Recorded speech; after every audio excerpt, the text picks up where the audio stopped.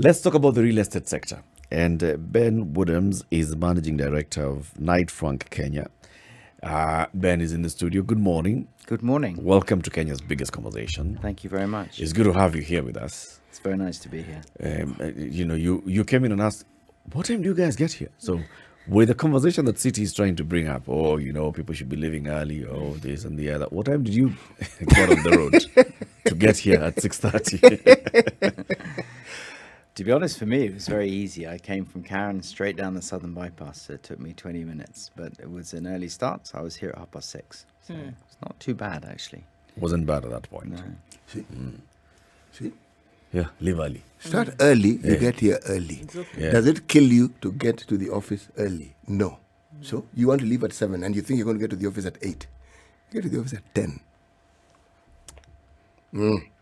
My point exactly. People from Kitengela who are listening to you in traffic this morning, Wish they had a they'd stone you because they tell you what time they leave home. And that would change the flow of traffic if they stoned me, of course. Yes, because you're completely out of touch with their reality. People leave home at 5:30, and they get to town at 7:38, depending on some small thing that has happened in between. I don't know, CRB, CCCC, which is doing the expressway, has decided to sink a new sinkhole in the middle of the road. Or like today when they decided they're going to close off part of the overhead bridge, which essentially let you go to town. See? But Does this happen every day? no, it doesn't. So you can't predict. So if you left at 3 like yesterday, And the road is closed. You really want to win this argument, don't you? You have won. Okay, you have won. bus. I am mistaken. I misunderstand the whole thing. Those who are listening to me, forgive me. I have spoken out of turn. Please enjoy the traffic jams. Ben, tell us about Knight Frank. Who's Knight and who's Frank? Knight Frank is a very old company. It's about 130 years old. It was formed in the UK.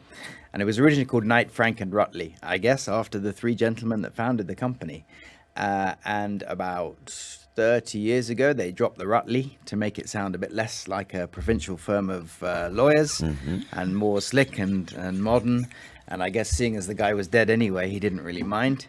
So that's Knight Frank. Yeah, it's a real estate consultancy, headquartered in the UK, but all over the world. Over 6,000 employees scattered all over. What do you do? What do I do? No, what does Knight Frank do? Oh, I see. Yes, so Knight Frank is a real estate consultancy firm. So basically, they advise clients on how to operate real estate. And that could be from property management to agency, valuation, all aspects of real estate. So if you want advice on, I suppose historically would be buying and selling of houses in the UK, but now it's much more sophisticated. We could be advising a multinational on how to open their new operation in a country in Central Africa, and in terms of how much space they would need, which office building to choose. That sort of very in-depth consultancy that allows organizations to make strategic decisions on their real estate. So everything you can imagine about real estate is covered by us. Okay. So, I mean, obviously having been in operation in the country for some time, what would you describe the Kenyan landscape as when it comes to real estate, in terms of those who may come from an external market to come and do business here, or even those who set up businesses locally? How would you describe the landscape? So I came to Kenya in 2003 for Knight Frank. Prior to that, I was running their operation in Tanzania for 4 years. So in 2003, you still had to go to Johannesburg from Nairobi if you wanted to get to Central Africa. So back in those days, the whole of sub-Saharan Africa was run out of Johannesburg. And for the next 10 years, from 2003 onwards, I think those big global corporates realized that they actually needed a regional headquarters to service East Africa. And that was Nairobi. And so, you know, in a sense, I was extremely fortunate because I came to Kenya at a time when Nairobi was really coming into its own as a regional hub. And was growing from strength to strength. I mean, normal property cycles, you'd expect them to go up and down over 7 years, but from 2003 to say 2017, Nairobi just grew and grew and grew, and all those regional headquarters were coming here, establishing their big offices, and that was just driving the real estate market here on and on. So if you were to describe Kenya, you would say, well, when you talk about Kenyan real estate, you know, forgive me, you do end up talking about Nairobi specifically. And Nairobi is much, much bigger than the capital cities in the region, the other capital cities, and it's also much bigger than you would expect it to be than the secondary cities within Kenya itself. So Nairobi is inflated by this regional role that it plays over and above its role as a capital city. So as far as I've been concerned, as far as Knight Frank's been concerned, you know, we were very fortunate that we were here at that time when Nairobi was really growing. So I think that's, you know, that's how I would describe it. In this very vast and diversified business of real estate, would you say that Knight Frank has a specific niche, a speciality? I think in a sense, yes, but you know, the way I've just described the company itself, I mean, running that company is like running a bunch of little companies, because each of those service lines are quite different in a sense. So, you know, if you have a valuer or a residential broker, you know, those are two very different personalities. They do two very different roles. So in a sense, we are quite broad, but yes, we are niche as well, in that we operate at the higher end of the market, because we're not many. We have about 135 people in our organization now. And whilst that sounds a lot, it's really not in terms of covering ground. So if you want to, you imagine the briefcase agents who are operating with their mobile phone and their literally a briefcase. Exactly. Yes. You know, there are thousands of them, and each of them have their own little patch that they operate in. We can't compete with that level. And so what we tend to do is we tend to focus on the higher end properties, particularly in residential, but also, you know, we're managing shopping centers, we're managing office buildings. So we tend to focus on that higher, where the margins are higher, and we can't play that volumes game because we're simply not big enough. So I suppose our niche would be to operate at the higher end of the market. You talk about a time where obviously things were booming and there was a flourish in Nairobi between the years of 2013 to 2017. It was 2003. Sorry, 2003 to 2017. 14 years when things really looked good.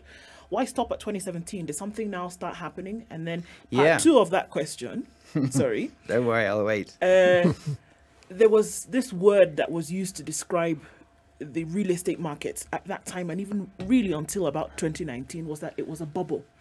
That there was this bubble that people were enjoying living in for the longest time, and that all we needed was time for this bubble to burst. Further to that, many would argue that COVID burst the real estate bubble. So what happened in 2017 that would make things kind of change? And then did the real estate bubble in the country burst? Okay. Thanks for limiting that to 2 questions, because I don't think I would have remembered many more. I was thinking about the third one, but I said, okay, let me give you a minute. Yeah. So yeah, the first question, I think really what happened is the market went into oversupply. It got, and this is normal. This is why I talk about a 7-year cycle in the property market. I think if you went back 7 years previously, you probably would have seen the same thing if you looked at the data carefully enough, but it was completely masked by the general economic growth. In 2017, we had too much retail for sure. We had, in fact, it was starting earlier. I think 2015 was probably our last really good year. 2016, we started seeing things slow down. In 2017, we had overstretched ourselves, and we were seeing, you know, things pulling back quite dramatically. And I think I would just put that down to oversupply. I think the market got too heated. We saw a general economic slowdown, and you know, when supply exceeds demand, price falls. You know, it's basic, you know, 101 economics, and that's really what happened. Now, moving on to the question about the bubble, I actually get asked this question about bursting bubble quite a lot, and yeah, the simple answer is no. there never has been a bubble to burst in Kenya. And the reason is primarily because you have to have certain ingredients in place for a bubble to burst. What we've seen is a price correction. So in other words, supply exceeds demand, and so price drops to the point where the market sorts itself out. Now, that can be a bursting bubble in certain markets. So if you go back to the global financial crisis of 2007 in the United States, with it started with Lehman Brothers. the lending that was going on in the mortgage sector. If you imagine three people who have houses, identical houses next to each other, hypothetically, so the guy in house 1 has got a 50% mortgage. The guy in house 2 doesn't have a mortgage at all, and the guy in house 3 has a 50% mortgage. Now you have a shock in the market whereby people suddenly can't afford to repay their mortgages, and so the banks foreclose. What are the banks interested in doing? They're interested in getting their money back. Sure. So what are they going to sell house A and house C for? 50%. Yep. They want their money, and they want They it just want their fast. money and move. So house A sells for 50%. House C sells for 50%. Now, what do you think house B is worth? 50%. 50%. The guy's done nothing wrong. And he had no mortgage. No mortgage. Suddenly, 50% of his property value is gone. And that's what happened when the bubble burst in the States. You had the ingredients where you had a huge amount of lending. Much of it was inappropriate lending to people who couldn't really afford it at inflated levels. And the whole thing was shut down by the banks overnight. And so you had this bubble literally burst. Right. Now, why I don't believe that can happen in Kenya is because A, we haven't got a situation where huge amounts of people are losing their jobs. But B, more importantly, there's very, very little lending in Kenya. There's less than 30,000 mortgages. So that market almost doesn't exist. I mean, that is so small in a population of, what are we now, 45 million people. It is absolutely tiny. So you can't have that level of shock, that sudden deflation of that bursting bubble. All you can have is a price correction. So, if there's an overstretch in the market, the price will come down and come down and come down until the market tolerates it again. But it's not a collapse, it's an adjustment. And I think that's what we've seen so far. So would you then say, given what you've just said, that real estate and with all its vagaries are perhaps a pointer to the state of a country's economy? Well, I think definitely it's a barometer to economic health, and I think it's probably an early indicator as well, because you can see some signs. I mean, one of the great barometers to economic recovery is cement production and cement consumption, because once your cement consumption starts going up, you know that the guys who are the decision makers, the early decision makers, have made their decisions and things are starting to move. So yeah, I think that is one of the economic trackers that we look at, is cement production and consumption. Obviously, it's slightly distorted by the massive amount of infrastructure that we're seeing in Nairobi at the moment. But again, that's an economic indicator as well. Ben, we saw many, we had conversations about this where we saw very many property owners within the city, especially during the times of COVID. Now, tell us if you think that it would be racked up to COVID, whereby spaces were empty, lots were empty because people could not take up those, whether they were rents or whatever they were, buying those pieces. We saw people come and say, pay every month, and this property essentially at the end of time becomes yours. We saw people almost giving away 3 months free, kind of a moratorium on payment until you can get on your feet and pay. We have buildings today that were built and they're till now unoccupied. So what kind of hit did the industry take? And it seemed really severe. I mean, you can imagine somebody who took a mortgage to buy a building and then you have nobody to rent it. What kind of hits were we seeing? Yeah, I think what you're saying is true, definitely. But I mean, if you look at the effects of COVID, they were certainly unusual. A lot of the vacancy that we've seen around is a delay in decision making that has subsequently been made. If you look at the office sector, for example. A lot of the vacancy that we saw during COVID was simply people working from home. So the properties that we were managing, we were seeing very, very low occupancy rates, but the tenants were still paying rent because although their staff were working from home, The lease is still running on the building and so on and so forth. Now we've started to see those people return. On the residential side, sure, there are situations, and you can see them driving around Nairobi. You can see there's definitely been a slowdown. There's definitely higher levels of vacancy, and there are opportunities for people to come into a market at a very low point, which, some people will see as an opportunity to move in.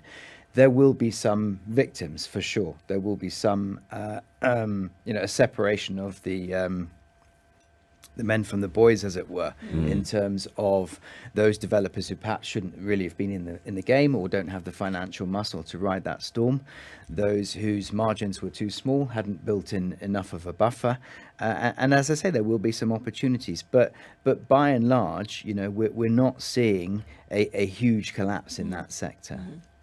Explain something, Ben.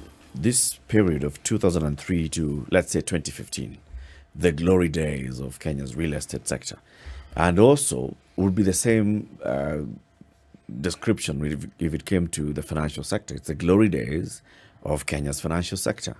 Banks were growing, their capitalization, their deposits were growing, their lending was also higher. But if you look at lending into the real estate sector, maybe they were lending the developers, but they were not lending the buyers.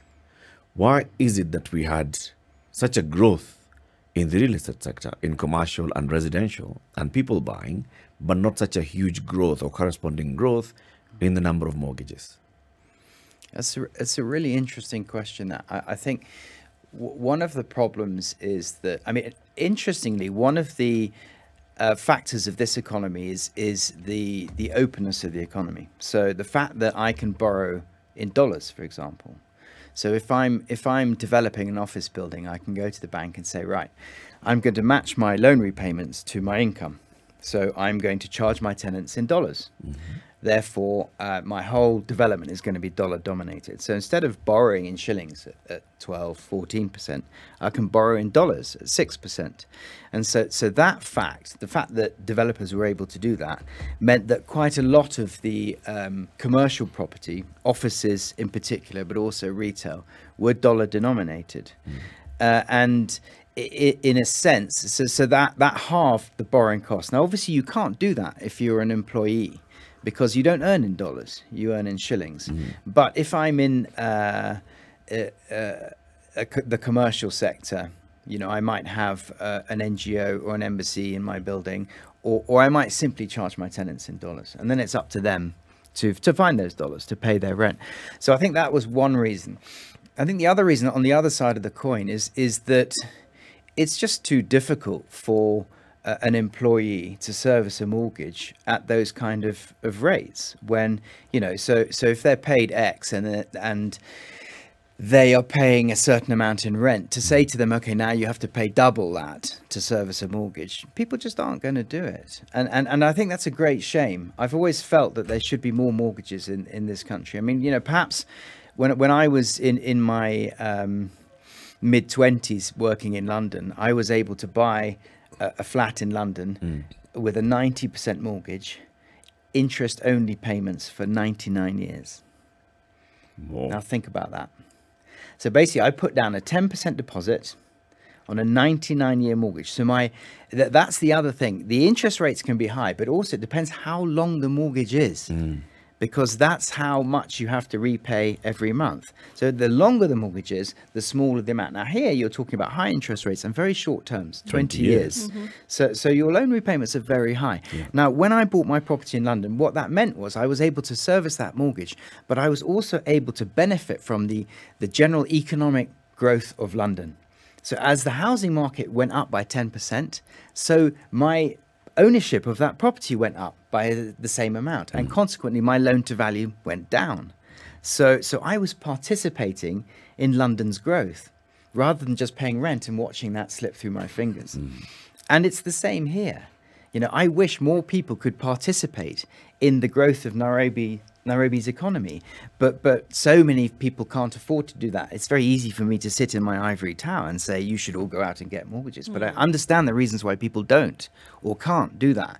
But it's a great shame. If we could extend the term of those loans to get the monthly repayments down, and I'm not an economist, I'm not saying I have the answers to these problems for sure. I'm just an estate agent, and I'm looking at it from my own perspective. But if we could, and then get the interest rates down, get more people to participate in that growth, then we're seeing that wealth distribution go out there instead of remaining in the hands of the few. Ben, what's the logic behind giving a 99-year mortgage? It's basically a bank making money out of me.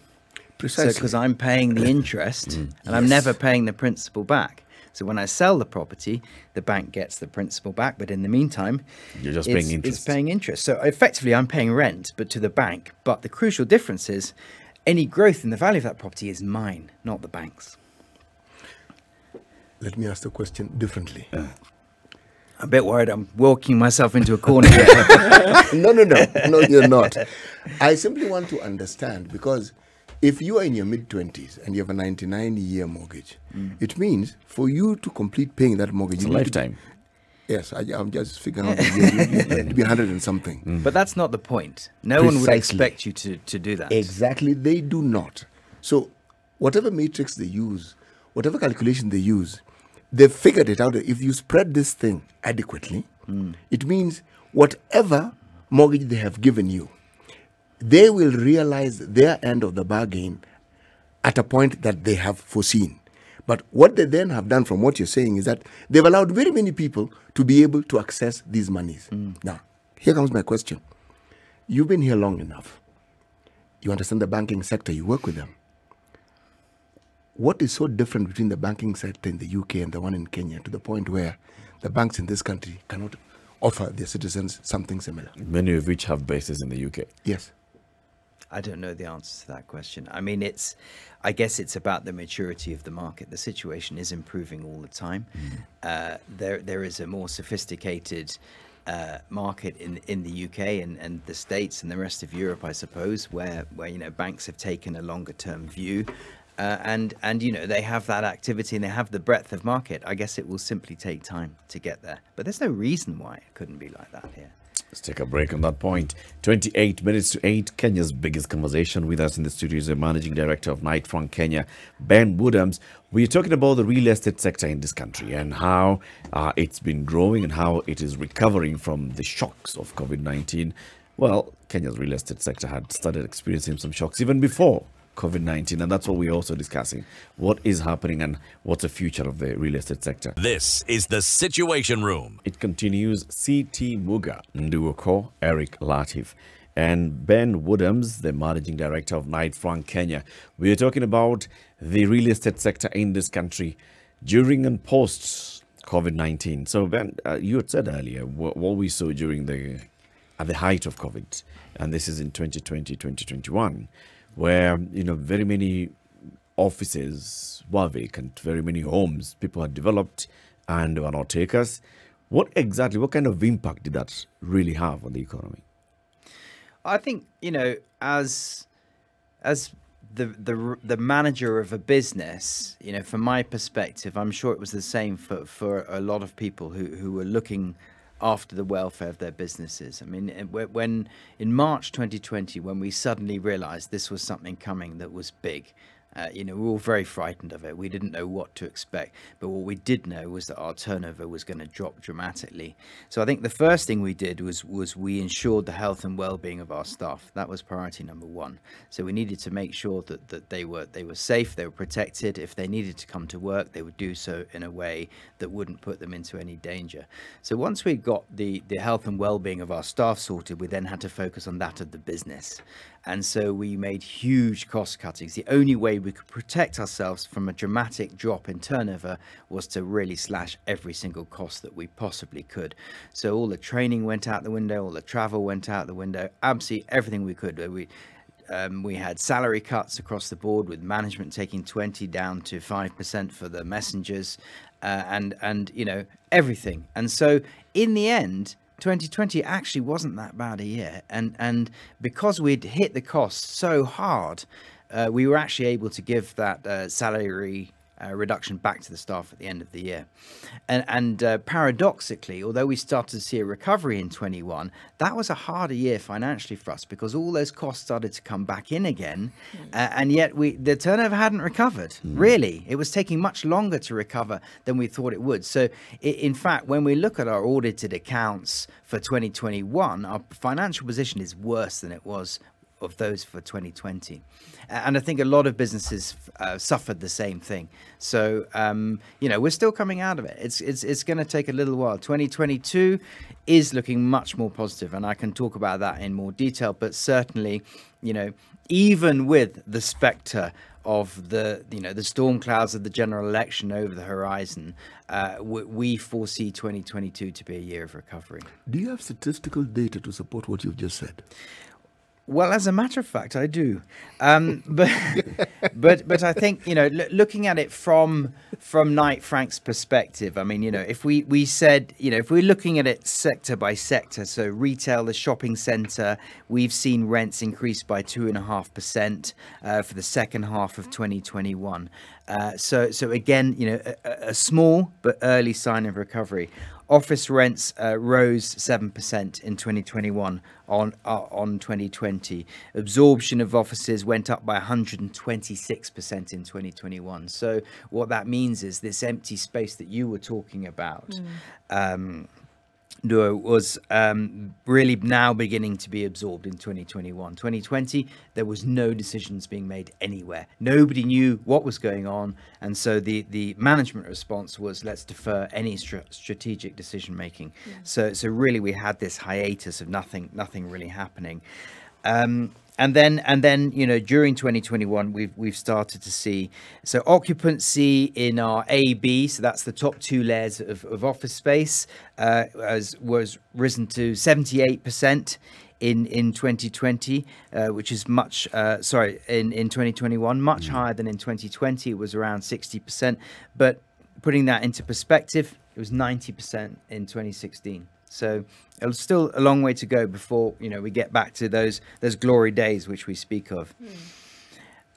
In hospitality, arrivals, foreign tourists coming into Kenya was 0.57 million in 2020. Not surprisingly, that went up to 0.87 million in 2021. So hospitality, I mean, it's an interesting one. That sector relies on the external market for tourists, but also the internal market for conferences and all of that business stuff as well. So in a sense, again, Nairobi, benefiting from being a regional hub, has two bites at that cherry. But both of those were very badly hit during COVID.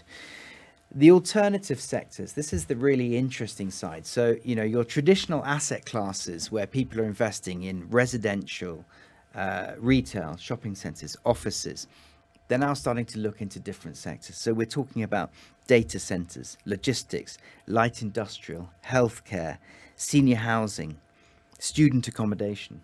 These are sectors now that people are seeing opportunities here with Kenya's young, growing population, very well educated, very high occupancy of universities, so student accommodation, data centres. Legislation has changed so that banks and insurance companies have to have the data for their clients within the country. So, I mean, the internet is the World Wide Web. It's global. You can actually, the data that you have on your phone, it could be in Greenland, it could be anywhere. But the legislation says for the banking sector, the financial sector, their data must be within Kenya. And so this has led to, a mushrooming of the data center sector. So, all of these new opportunities that are arising as a result of various changes that have happened in the market. There obviously was a slowdown in very many of the multinationals that were looking to come and establish presence in Kenya, making Nairobi their hub either for the region or just for the country. Many of them that had maybe started plans to open up offices or to increase their presence in the country had to take a slowdown on those decisions or even shelve some of those decisions. Are they coming back? Are they deciding, okay, yeah, we wanted to come into the country, into the region in 2019, 2020, 2021. Are they now revisiting those decisions? In a big way. In a really big way. The level of interest we are seeing in just the office sector alone, I think is unprecedented. I mean, the hiatus that I've talked about, holding back, particularly in the IT sector, the fintech sector, huge. And not just looking for office space, but looking for staff as well. You know, these big global IT corporates are hoovering up staff, and I think, you know, that'll do two things. That'll drive the job market, but I think it'll also drive Kenyans back into Kenya from the diaspora as well. And I would love to see that happen, because, you know, there are so many Kenyans out there who could come back here and help build this economy, and I think that's going to start happening. Brings in another angle to the conversation, which is the mushrooming of the co-working spaces. Many of them that have, you know, set up various Workable, Kofisi, Ikigai, and the others. Tell us about this sector. Okay, that's a really interesting story. I'm glad you asked me that question, because those guys were hit really hard at the beginning of the pandemic. Because, you know, if I'm in an office lease, I have a 6-year lease as a company. And so it doesn't matter if my staff will go home, I still have to pay my rent. Yeah. But the serviced office sector is not the same. You can terminate that. You know, that you have that flexibility. So you might have 2 weeks notice. So those guys, their business collapsed overnight. I mean, there was literally nothing. Everyone went home. No, thank you. I'll work from home. I'm not interested in your serviced offices. And so they really struggled. Now the shoe is on the other foot. Everybody wants that flexibility. They want to be able to work when they want to work, from home, in the office, whatever. And so those guys are really driving the office sector now, and they are doing phenomenally well.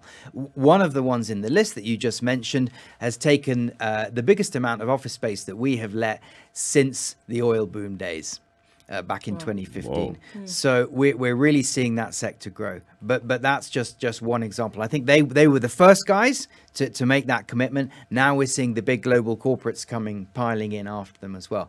And so any excess space that we have in grade A is going. Now, I'll preempt a question that you asked me. I mean, a lot of people say, is the office market dead? Everyone's now working from home. We don't need offices anymore. And my answer to that is no. Definitely on lease renewal. I mean, we manage over 7 million square feet of commercial property. So we have a really good idea of what's going on in the market. Lease renewal, there are a number of organizations that want a bit less space when they renew their lease because of this factor. Some of their staff are working from home when we're allowed to, and we're not worried about touching each other, as it were. Sorry, Sure. not like that. Got it. We can hot desk. Yeah. We can share workstations. You know, I'm going to use this desk Monday and Friday. You're going to use it Tuesday, Wednesday, Thursday. Yep. And so on and so forth. And so there will be a reduction in space. But conversely, these guys who are coming in and setting up the work environment and want to attract the best talent, they actually want quite a lot of space. They've got breakout space. They've got a lot of space between their staff. You know, they're spending, in some cases, the fit out is more than the cost of the construction of the building itself. And they're just tenants. So they are doing that to attract the best talent. So no, the office market is not dead. It's being used differently for sure, but it is not dead. It's still a very important part of this economy. I mean, obviously you talked about 2022 and then going forward being a better year. Yeah. These are some of the factors, obviously. I mean, I'm just going to assume that some of the factors that would then indicate that, you know, potential growth. Where do you see some of the other growth coming from? Well, I mean, this is the alternative sectors that I was talking about. So data centers, definitely. Logistics, light industrial. I mean, if you look at logistics in the first world, it absolutely took off during COVID because everybody was buying online. Nobody wanted to go shopping. They wanted stuff delivered to their home. So the likes of Amazon, you know, huge. Now in Africa, we don't really have the last mile delivery. There's a gap in that chain. Okay, we have the bodas, but it's not really the same thing. So we didn't see that explosion. However, that sector still did very well here. But I think for me, healthcare, senior housing, assisted living, and student accommodation, those are the sectors that are really gonna be driven here. Data centers as well, as I said, for those reasons of change in legislation and change in working habits. I mean, people working from home are driving the demand for internet connectivity in places where they haven't really needed it that much before. So again, that sector. You've talked about something quite interesting, assisted living. Tell us a bit about that. Okay, so I don't think it's really very typical in African culture, but in some parts of the world, you're the elderly are assisted in how they live. So they will have their own home, but they will be able to call medical assistance if they wish. They'll have extra services provided for them. So it's not like a full nursing home or a care home. It's a place where someone who would perhaps normally rely on their children to look after them, or their extended family can actually move into a community whereby they are of a similar age. There is socializing set up for them, and they're assisted, so they can almost live the normal life that they would, but they have the help to be able to enable them to do that. So, just like serviced accommodation, for the elderly. Exactly. You're living in this community, and there's doctors will come and see you, nurses will come and see you, and you've got helping you around. Are you saying that is growing in Kenya? Yes. Really? I mean, it's still quite small, but yeah, and I think we will see it grow. I mean, it's a cultural shift. It's not for everybody. But there are certain circumstances where it works, and those that have been developed here have proved to be very popular. So I think we might see that grow even more. I'm not saying that's going to be a big driver of the economy or the real estate sector, but it's certainly a sector that people are looking at. Right. There's a sector in the real estate market that you stated categorically isn't your niche: low-cost housing. Right. Now, this is a sector where the vast majority of Kenyans would perhaps find suitable for them or affordable for them. Indeed. But since it's real estate, I'm sure you know something about it. Well, I think the Big Four agenda, if I'm not mistaken, was 500,000 units. I think we're getting there. We're a long way to go. We are actually involved in low-cost housing, but not on the actual day-to-day selling of the properties themselves. So, if you're talking to an organization who wants to develop in that field, we might help them find a site to do so.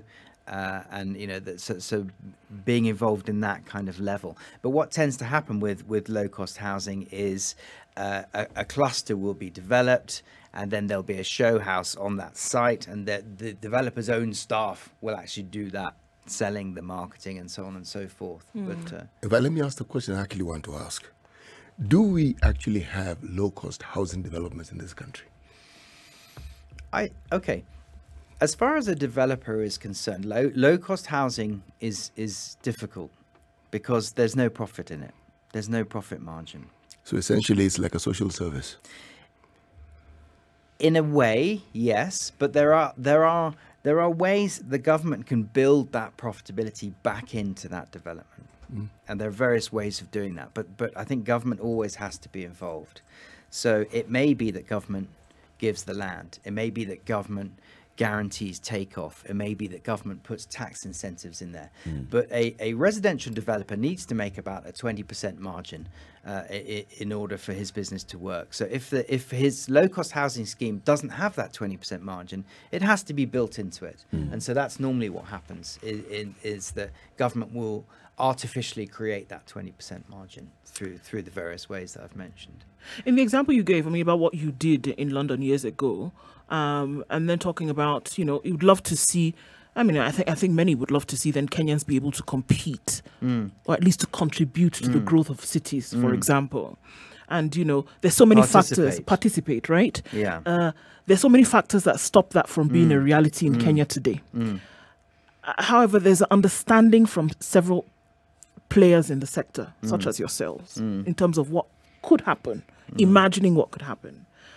Do you think there's room for private sector and government to work together to realize some of these things? I think there is, definitely. I mean, one of the things that I didn't mention when CT asked me, why the differences are, is, one of the legislations that you face in those parts of the world where this works is if you don't repay, you lose your property very fast. Yes. And, you know, if I didn't keep up my mortgages, that mortgage house would repossess, and has the power and the legislation to do that very, very quickly. And for them, very easily. That doesn't exist here. It's very difficult for a financial institution to foreclose and to sell. I think it's getting easier, but I think that's probably one of the biggest barriers, is the difficulty that it is to actually throw somebody out of their home and recover the property. And although that legislation is there to protect the homeowner, and it does, it also prevents the homeowner, really, in the grand scheme of things, to be able to borrow to buy a home. So it has a reverse effect as well. Indeed, yes. But it was coming to address something, though, where banks would just look at you and blink twice, and they've taken your house. I mean, there are very many people who, the few who had mortgages, or the few who had borrowed at that point, you know, when it was still less than 10,000 mortgages in the country, and the complaint was that it was, I mean, you basically just don't meet your obligation in this month, and the next month the bank has come and your house is up for auction. You know, as we're talking about this, I remember development that began in the 1970s and continued for a long time. It was in 5 phases, a development called the Buruburu Estate. Yep. Okay? It was a partnership of the City Council of Nairobi, then the central government, and the British Commonwealth Development Corporation. Now, it's iconic in the sense that it's one of the biggest developments this country has ever seen, supposedly for middle class. Now, the middle class in this country are not some esoteric, wealthy group of people, if we're to go by the Kenya Bureau of Statistics data. But it worked. Ordinary working class people could actually put a deposit and buy and pay over time. But as you correctly put it, Ben, the government had to be involved. It worked. Other efforts that are supposed to be part of the Big Four agenda, most of them are limping. There's a clear effort, there's some direction to it, but it isn't quite there. Now, why am I belaboring this point? It's because I would have assumed that a market that one wants to work around and figure ways of servicing is a market that has a large number of people. Because even if you look at the vagaries of problems that come about with such financing, there's a safety net because the numbers are huge. The economies of scale will work in your favor. But this isn't a market. Beyond private investors getting involved in it, we don't see other people being involved. Why would you say this is? Yeah, I mean, it is a difficult one. There are obstacles in the way, certainly, and there are, you know, easier options out there for investors, and I think that's probably the answer. You put it so simply and so well. This is circuitous and difficult. Okay. Point well taken. There are other options. Simpler. Yeah, easier options. Ben, we thank you very much for joining us today. Not at all. It's been a pleasure. Ben Woodhams is MD, Knight Frank Kenya. We've been talking about the real estate sector in the country. A good job that you're doing, and also it's good to see someone who's saying, well, there's some positivity. Just look at it. Things are going to get better and easier. We don't get very many people who are optimistic. I'm certainly not one of them. See what I mean?